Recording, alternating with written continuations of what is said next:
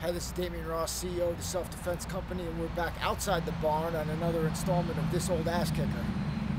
Today we're going to talk about just throwing and really training to complement your throwing. Now, obviously, if you're going to really get into throws, recommend doing some judo, some grappling, some MMA. Obviously, and come on, it goes without saying, if you want to really know how to take somebody down, you really need a training partner to do it.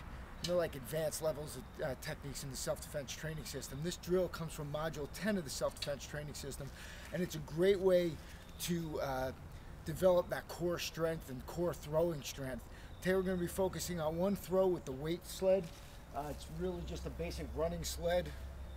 Pick them up anywhere, about 90 pounds on there, just to give you a look and feel of the exercise. Today we're working on a throw called Ippon Seoinage in judo, or a single arm shoulder throw.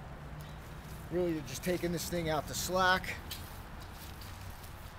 taking your grip like you'd be holding his wrist or his collar or his sleeve. You're stepping underneath, hitting at the point of right under the elbow where you're supposed to, and then you're gonna pull your body. So when you move,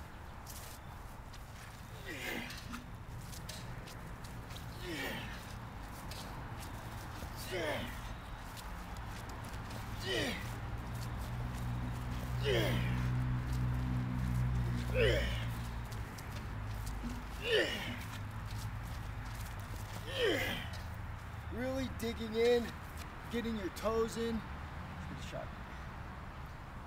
Driving off the ground, good forward lean, working your core, working your abs. Again, using this tool can be applied to a wide variety of throws.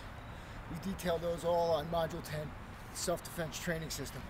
Until next time, train honestly.